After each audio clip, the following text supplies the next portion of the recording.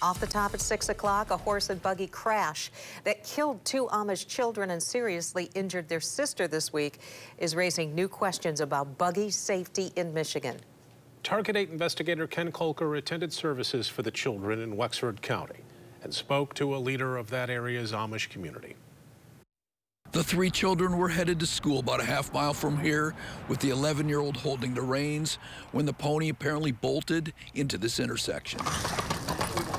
A wagon carrying two small caskets covered in tarp rounded the corner, leading a funeral procession just outside Manton, a small town north of Cadillac.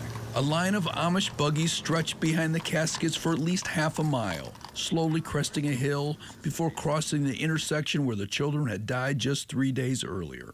It's a difficult time.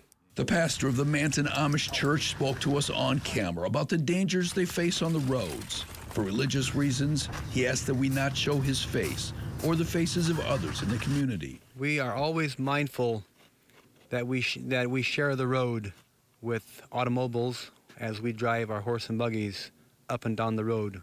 We appreciate very much our friends that are driving automobiles, their carefulness, and likewise we would like to do the same.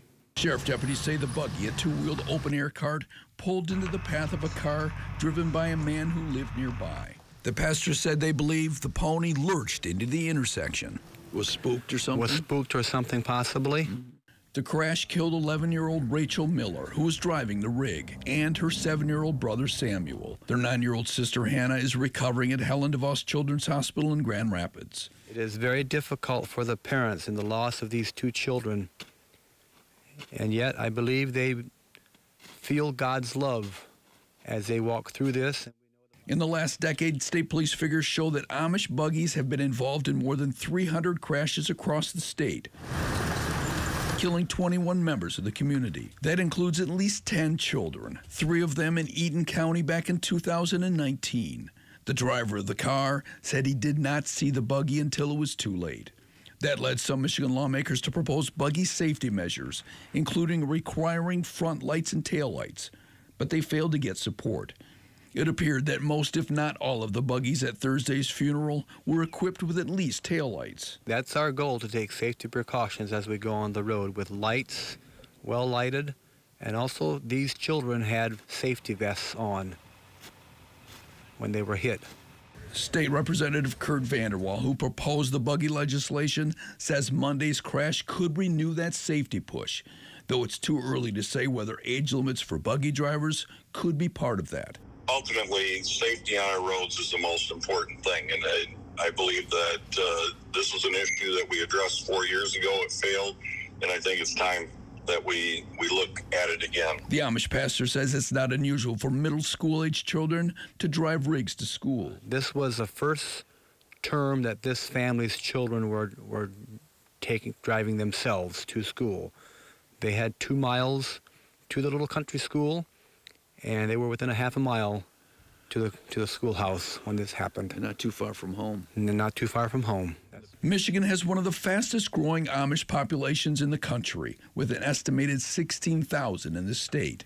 About 240 of them are scattered through the Manton area.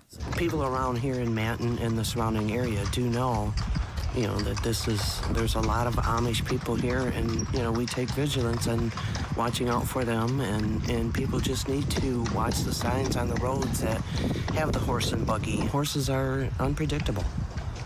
They spook at anything, they can bolt at any time, so we just need to pay attention more.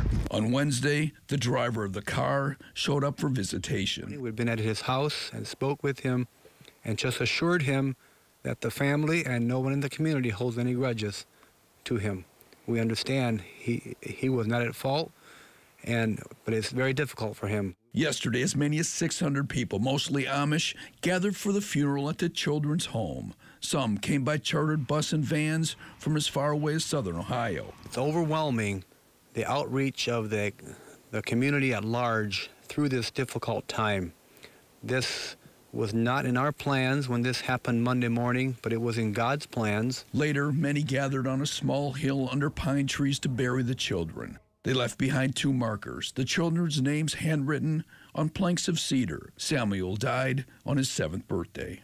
After the accident, I've heard someone make the comment that Samuel probably got his best birthday gift ever, which is eternal life, heaven.